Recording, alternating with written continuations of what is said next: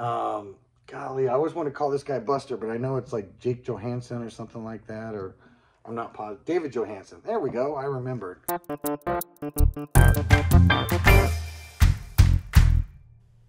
Howdy, howdy, howdy. Welcome to a special Black Friday edition of Collection Connection.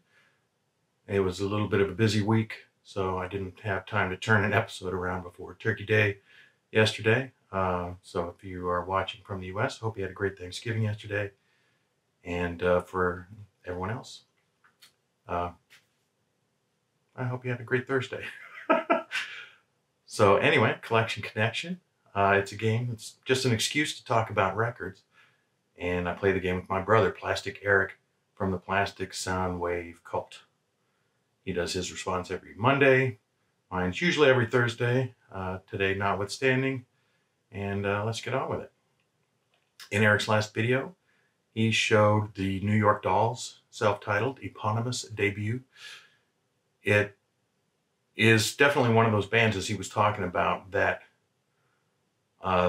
is more, I don't want to say more style than substance, but more known for their style than their songs necessarily.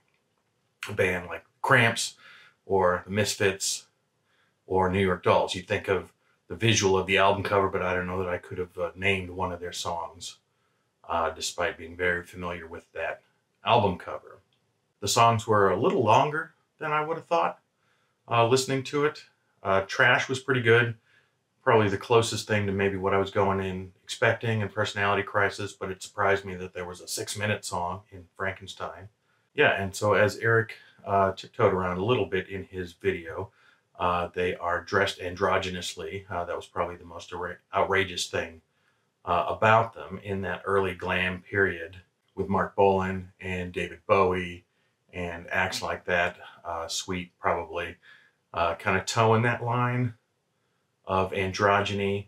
I would go as far as to say that at least a couple of the guys on the couch there on the album cover are cross-dressing, certainly with the pearls and the kind of the off-the-shoulder top. But as far as the connection goes, I'm going to tiptoe a little bit myself because I know this can be a touchy subject, and if that mea culpa is not good enough for you, I apologize, but I am not trying to flare up anybody's passions here. But I wanted to use as my connection the fact that they are cross-dressing on the cover of the album, and that, as far as I could tell, looking up, is the non-offensive version of that activity. Is cross-dressing. I think maybe for a time that was considered a bad term, but apparently now it's the accepted term, non-offensive, so I'm using it in that spirit.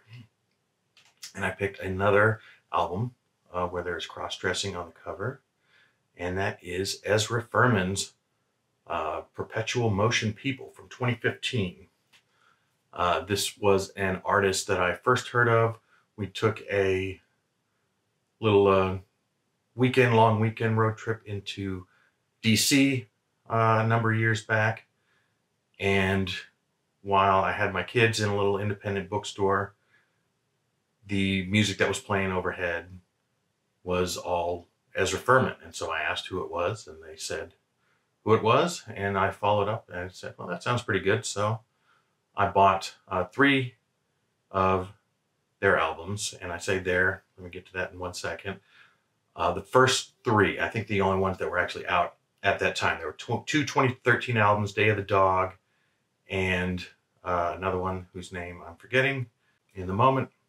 And then in 2015, Perpetual Motion People. I would say, and this is another place where it's where I'm walking on eggshells a little bit, since 2015. Actually, I think in 2021, Ezra Furman has come out as a trans woman. And so technically, they're she now, but I admit that I'm not so well versed in the subject that I know whether that's supposed to apply retroactively to everything from before. So in my head, this is still cross-dressing, even though in the future they would come out, she would come out as a trans woman. But anyway, that's just the connection. The music itself is not unlike, actually, the New York Dolls or some of the things that we've talked about in recent weeks. Throwbacky to not exactly pre-Beatles rock and roll, sort of that earliest 1950s iteration of rock and roll, but the 1970s sort of nostalgia trip back to the 50s. Things like the Grease soundtrack and really Rocky Horror Picture Show is mostly what it makes me think of. This sort of an amped up version of 50s rock and roll. And also inspired by things like Frankie Valli and the Four Seasons and Dion, sort of tough guys on the street corner doing doo-wop kind of music. And so this has a lot of kind of, modern doo-wop in it. And yeah, it really seems like that inspired by earliest rock and roll tropes, yet with that 70s sort of amped up theatricality to it. And then 21st century brush up with some rather inspired instrumentation, clarinets and things like that, a lot of saxophone that you don't generally see in music this century. So the arrangements are interesting, but it feels like a very interesting clash of everything I was talking about with a garage aesthetic. So it's not very highly polished.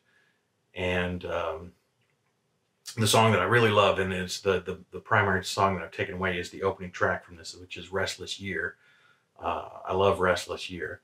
But the rest of it is a good listen to. Lousy Connection, which is the second song, is also a good one.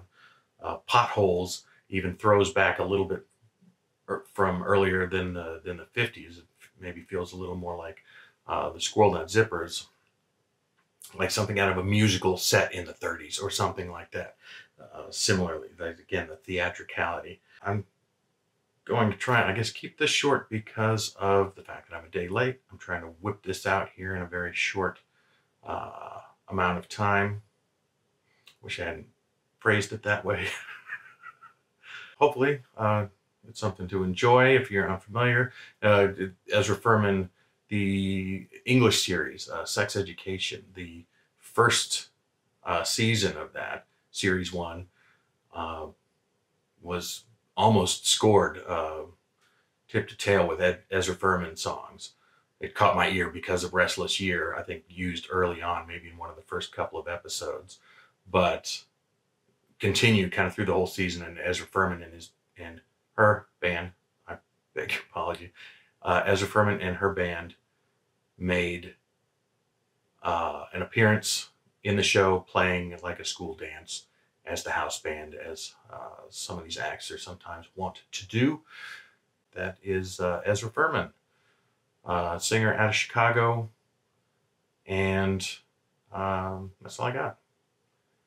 2015, Perpetual Motion, People. Look for Eric's response on Monday on the Plastic Sound Wave Cult. And with that, I have said my piece. So I thank you for watching, and bye-bye.